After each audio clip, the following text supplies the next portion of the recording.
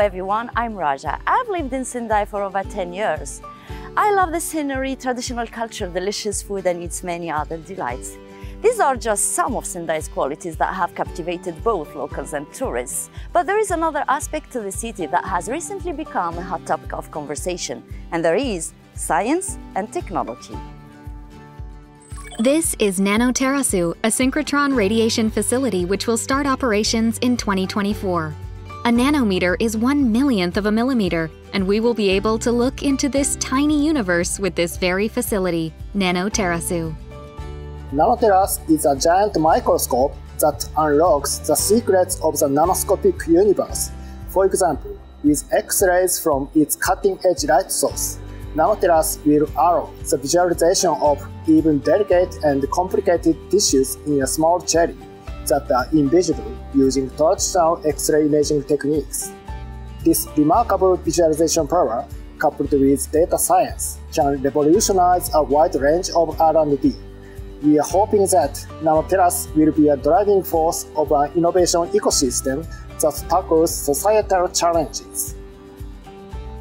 This SME, which has ultra-precision lapping and polishing technology, plans to utilize NanoTerasu.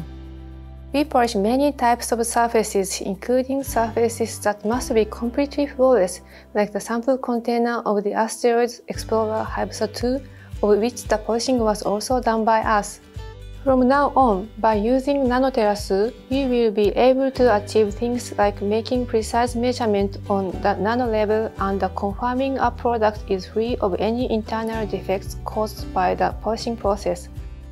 As a result, we can expect products of an even higher quality.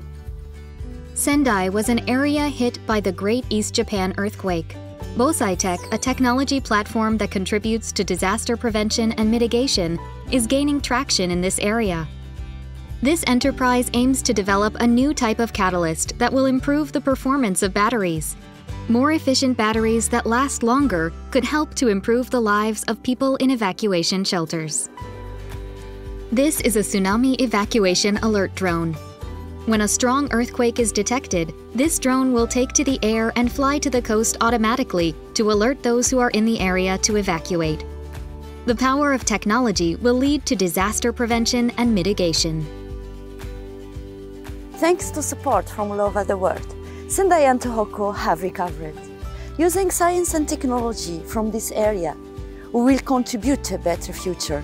So, please come and visit Sendai and the Tohoku region.